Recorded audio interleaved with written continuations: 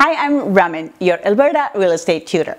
Today we'll talk about what do the most successful students have in common. I get this question a lot. Everybody wants to know, what do I do in order to prepare for the exam? How do I pass the exam? So I thought I would talk about the traits that I have seen in my successful students. First thing is to create a study plan. I have found that the students who prepare a study plan and set aside time to study are the ones that are most successful. So what do I mean by that? When you create a study plan, you want to make sure that you have time allocated to study every day. I do recommend that you study every day because if you study once a week, you may forget what you did last week and you will not be able to then continue on with the program. We all have busy lives. Most of the people who go through these programs have had another career in their life. They're usually switching careers. Are you one of those? I knew it. If so, you want to make sure that you create a study plan because it really will help you in preparing for your exam. There is a lot of material to cover, so make sure you set aside time every day, every week in order to study. If you do it a little bit at a time, it will be so much easier for you to get through the content. So I recommend getting through all the content once and then set 2 weeks aside for preparing for your exam. During this time, you want to make sure that you go through all your notes. This is the time that you want to go through all your activities as well as quizzes at the end of the units. And you also want to look through your notes and see what kind of questions you can expect on the exam. As I have talked about in previous videos, there are two types of questions. One are glossary questions. So these are your definition questions, and other ones are scenario questions. So if you understand the concepts properly, you will be able to answer these questions properly. The next thing is to manage your time properly. You have 18 months to prepare for these exams. So you have 2 exams that you need to write, Fundamentals of Real Estate, as well as one of the optional courses, which could be residential, commercial, rural, or property management. And overall, it's 18 months to cover both of these exams. Now, I find a lot of times people will come to me when it's towards the end of their program. So they may have a couple of months left and now they are struggling to go through the material.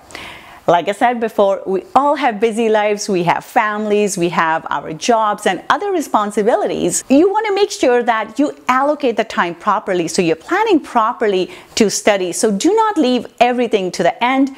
Start doing the stuff right away. It's actually better if you front load it. So you want to do most of your stuff right up front, because when you sign up for a course, that's when you have the most motivation to go through it.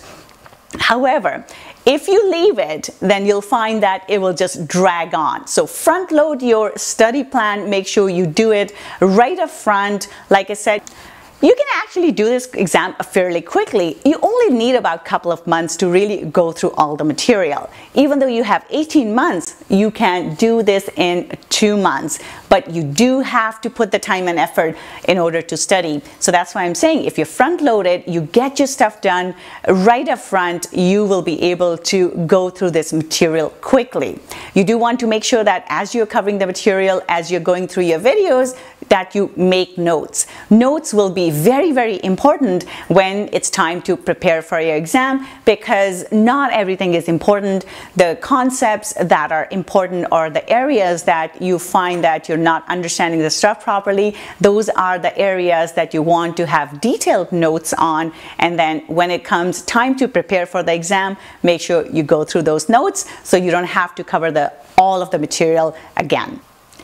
And last but not least, you have to do the work. So be prepared to work on this. This is not an exam that you can take lightly. It does take a lot of work. If you are not from real estate industry, if you're coming from another field, there will be a lot of concepts that you may not have heard of before.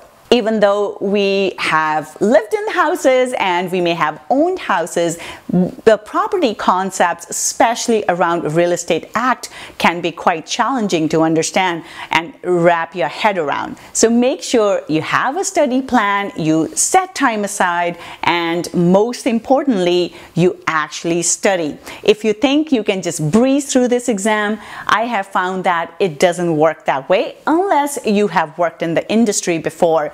Then yes, you can breeze through the exam, but otherwise there are a lot of concepts that you need to spend time on.